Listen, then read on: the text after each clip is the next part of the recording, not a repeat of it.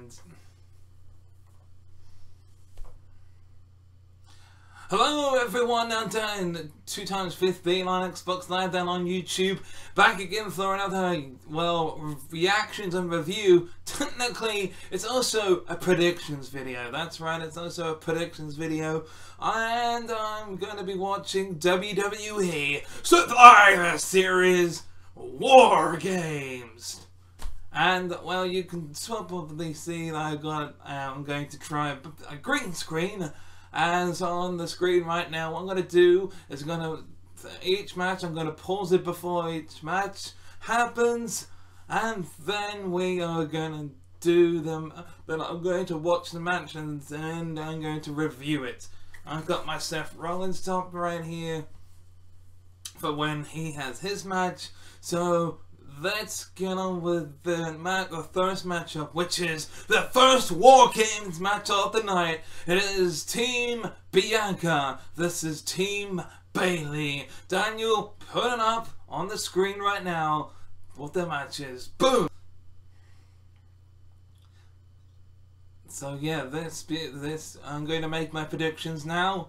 And I think it will be Team Bayley that will pick up the victory, which consists of Bayley, Dakota Kai, Io Sky, Rhea Ripley, and Nikki Cross. And they're facing the Team Bianca that consists of Bianca Belair, the Royal Women's Champion, Bianca Belair, Asuka, Alexa Bliss, Mia Yim, and Becky Lynch. So let's go and find out who wins that match. As I said, I think it's going to be Team Bayley that wins, but I want Bianca Belair's team to win. So let's do this. I'll be back for the review of the match. Well. Looks like we had the first women's War Game match on Survivor Series, because we've had War Game matches in the past that featured women, I think maybe 4. Because there was mentions of many people like Dakota Kai being her 4th War Games matchup, and this was no disappointment, as it was carnage left, right and center everywhere. Both rings had weapons in them, from trash can lids or trash cans or bins and bin lids, depending on which one whatever you want to call them. You had techno sticks, you had tables, ladders, everything under the sun was in these matches. Oh my god, I can't believe what I saw. Finishes galore, including a blue mist from Asuka to Rhea Ripley. Oh my god, what a War Games match. What a beautiful way to start off Survivor Series War Games. 5 stars out of 5 stars. 2 thumbs up from me. And it was indeed the biggest finish ever to finish this match off. As we saw, Bianca Belair put Dakota Kai and Io Sky on top of this table. Bayley trying to stop them from doing whatever they had planned, but he got KO'd into a steel cage match. And then it was one huge leg drop off at the top of the War Games cage from Becky Lynch through the table. 1, 2, 3. The winners of Women's War Game match of Survivor Series, Team Bianca Belair. And up next, the next matchup is gonna be AJ Styles versus Finn Balor. Now, who do I want to win this matchup? I will tell you in a second, because I'm going to tell you who I think is going to win. I think it's going to be Finn Balor for the victory here. Who do I want to win? I want AJ Styles. And well, I'm about to watch it. So let's find out who's going to win. Either AJ Styles or Finn Balor. Let's do this. And the winner of the match, AJ Styles. Yeah, I gotta love it. It was a great matchup. Back and forth. I didn't know who was gonna win. It it could have gone either way, admittedly, but it was the victory for AJ Styles on this night.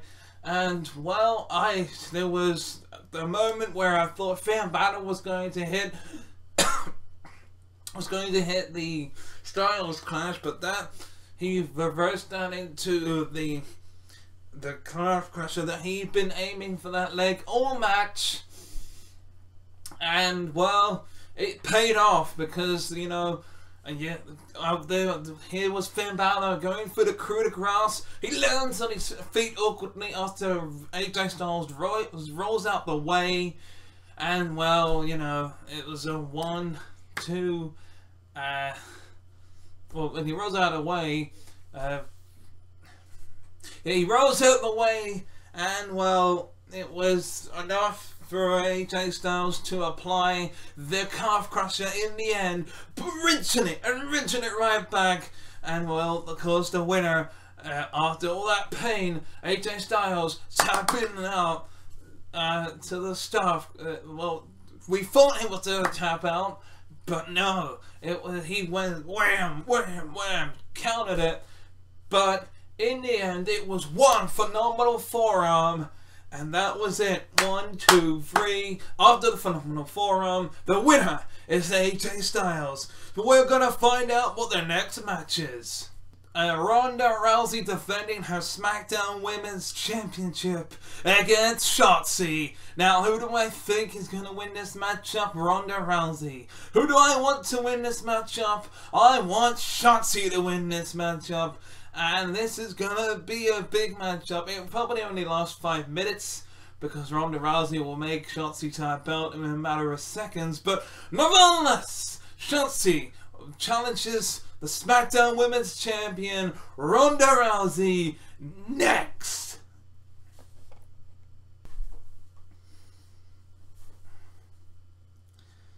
I'll do it from here. It's not gonna make a difference. I'll hide the rest in 3, 2, 1. Well, that was slightly disappointing, but hey, it didn't go the way I thought it was going to go.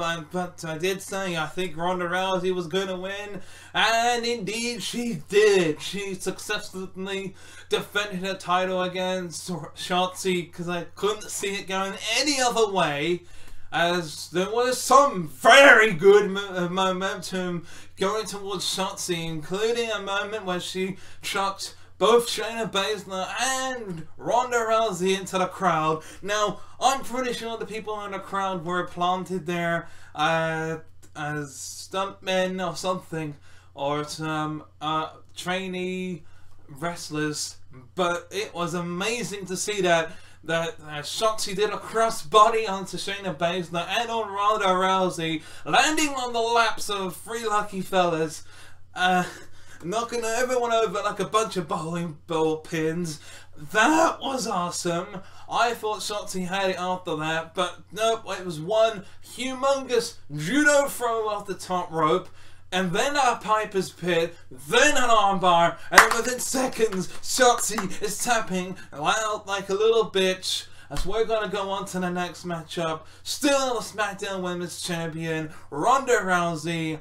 We have, like, I think 2 or 3 matches left. We have the triple threat match for the United States Championship and the men's War Game matchup left.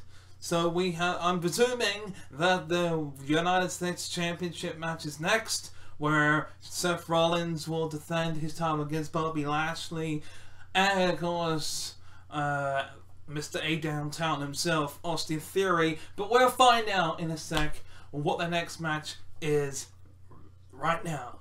As I predicted, is for the United States Championship, and it will be Bobby Lashley and Austin Theory being the challengers for Seth Rollins' United States Championship. I am supporting Seth Rollins here. Who do I think is going to win? Seth freaking Rollins. Who do I want to win? Seth freaking Rollins. Come on, let's go. Let's burn in A-Town down. Is all I have to say for this matchup. But what a triple threat match, ladies and gentlemen, for the United States Championship. and it was back and forth. First of all, it started off with Bobby Lashley clotheslining Austin Theory over the top rope. Austin Theory got back in, got clotheslined by Seth Rollins. Then it was back and forth action between Seth Rollins and Bobby Lashley. There was an amazing moment where Bobby Lashley was going to pick up, Austin Theory and hit him with that big move. He hits onto the turnbuckle, almost got thrown into the turnbuckle himself, but that didn't happen. I have to say, the ending though was spectacular. I mean, we had a hurt lock on to Austin Theory, and he rolled up into a pinfall. There was a near 2 count as frog splash from Seth Rollins, hitting that onto to interrupt the 2 count. We also had the double hurt lock from Bobby Lashley onto Seth Rollins and Austin Theory. They countered that. But the ending was amazing, absolutely amazing. We had Austin Theory that was on the top rope, and then it was the superplex from Seth Rollins, which usually rolls it through into the Falcon Arrow. But a spear from Bobby Lashley spears Rollins off his feet, but the Austin Theory landed on Seth Rollins because of the momentum. And well, the referee counted the 1, 2, 3, and the new 2-time United States champions, Austin Theory. Which means that the last match, ladies and gentlemen, is of course the 5-on-5 men's War Games match. Ladies and gentlemen, I'm going to go and do those predictions right now for you. There we go, there's the match on the screen, and well, it's going to be big. It's going to be huge. We got the Brawling Brutes of Ridge Holland, Butch, and Sheamus teaming up with Drew McIntyre and Kevin Owens to take on the Bloodline of Roman Reigns, Jimmy and Jey Uso, Solo Sikoa, and Sami Zayn. Now, there's been 2 talks with Jey Uso and Sami Zayn backstage, and they are going. Roman Reigns had a talk with them both to figure out who's the one that's going to be with him and who's the one that's going to be against him. My guess is that Jey Uso is going to be the one doing the betrayal here, maybe costing them the match, and Sami's the one that's going to be helping them out.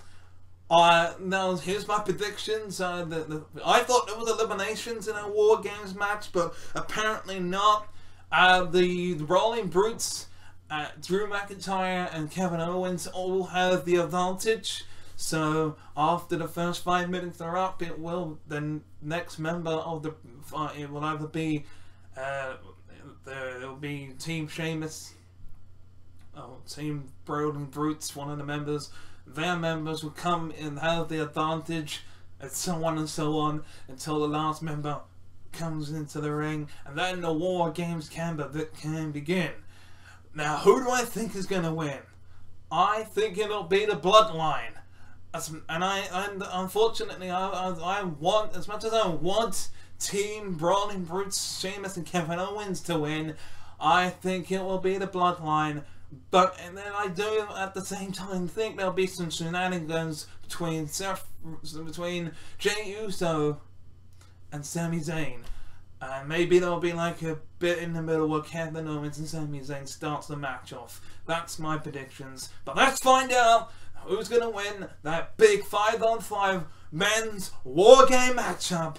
Then I will review it in just a minute, in just a second. So let's do this. Ladies and gentlemen, my name is Daniel, and I am the correct person to tell you to acknowledge that not just the Tribal Chief Roman Reigns, not just the Usos, not just Solo Sikoa, but Sami goddamn Uso Zayn, That is right, ladies and gentlemen. What a men's war game match it was. There was back and forth, great action. 3 tables were broken in this matchup, including and a giant 1D through the goddamn table for this matchup. And oh my god, it was unbelievable for this from the get-go. And it was at the last minute where Kevin Owens was going one-on-one with Roman Reigns in the middle of the left ring. And well, oh man, Sami Zayn, it was a stunner. It was a stunner onto Roman Reigns that was in the middle of the ring. The referee's hand went 1, 2, and it got caught by who? By Sami Uso. That's right, Sami Uso. I'm going to call him that from now on out. Sami Uso 100% deserves that name.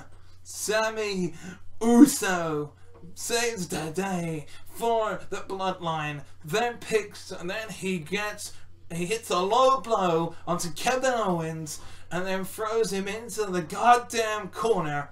And he then, hits a haluza kick, then puts him down onto the ground and says, "Hey, Jay, do the honors. Uso splash. 1, 2, 3. The winners of the men's war games, no other than the Bloodline." And it's official after the match that Sami Zayn gets a hug, not just from Roman Reigns, but from Jey Uso, which means only one thing: he is now acknowledging that Sami Zayn is working with the Bloodline and is not against the Bloodline. Well, what a big match. What a big Survivor Series. 10 stars out of fucking 10 stars or whatever. 2 thumbs up from me. I can't wait for the next pay-per-view. I think December's pay-per-view is usually TLC, I think, but I'm not too sure. We will have to wait and see.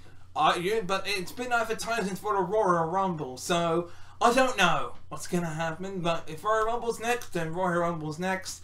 I will make my predictions for that, and I'll make my predictions for the next pay-per-view. And until then, it's a goodbye from me, Dan2xl5 on Xbox Live and on YouTube. Bye-bye. Thank you very much for watching this video. If you want to watch the previous video, click on the video on the left. But if you want to watch the playlist, then click on the video on the right. Also, feel free to click subscribe by clicking on the Master Chief icon on the top.